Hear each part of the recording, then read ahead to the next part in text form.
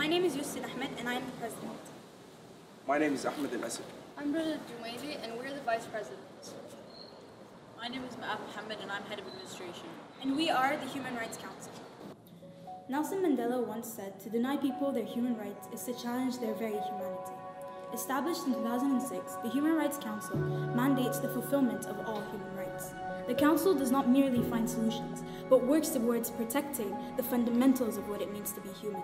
It is the embodiment of our compassion, our empathy, and our commitment to one another. In this year's Human Rights Council, we will be discussing the ethnic cleansing of the Rohingya in Southeast Asia and protecting the rights of children in Yemen.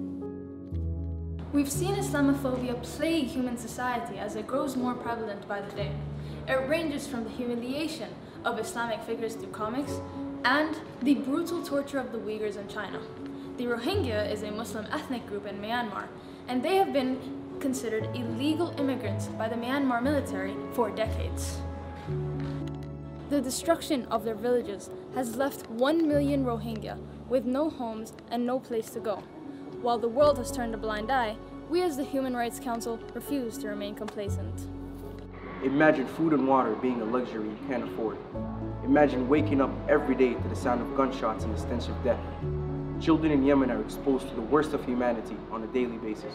Yemen holds the rank for the world's largest humanitarian crisis, and it's our duty as the HRC to address and tackle these issues immediately.